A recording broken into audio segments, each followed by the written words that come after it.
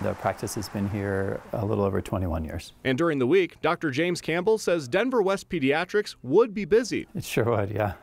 But he's on call this weekend and taking lots of them too. The most common call we're getting this weekend is from parents who are calling, usually parents of an infant or a toddler, and they're reporting that their child has runny nose, congestion, coughing. Symptoms, he says, that make parents wonder if their child has RSV. And it's not just him taking notice of what he calls an unusual outbreak. No one would typically see RSV cases at the end of summer, which we did, or this much in the fall, which we are. Many of these kids have not had RSV for 1 or 2 or 3 years because of the pandemic. So they're probably just not as well defended against it. Since the start of October, the state health department says there have been 292 RSV-related hospitalizations in the Denver metro. Right now, 95% of hospitalizations are among children.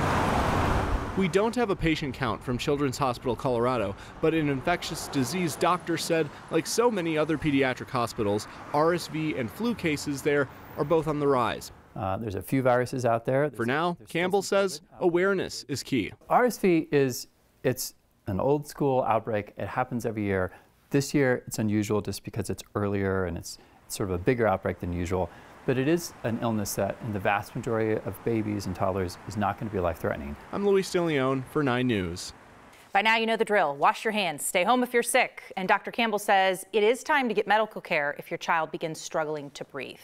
There currently isn't a vaccine preventing RSV infections, but scientists are working on developing one. In the 60s, scientists tried developing an RSV vaccine for kids, but that was not successful. So now researchers are trying to develop a new vaccine, but the protein the virus uses to infect human cells, it's tricky.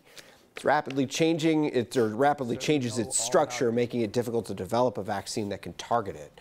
So 2 vaccines from Pfizer and GlaxoSmithKline are both showing some promise in older adults who are also at high risk of severe illness. Pfizer plans to expand their vaccine trial to younger kids, but it could take years.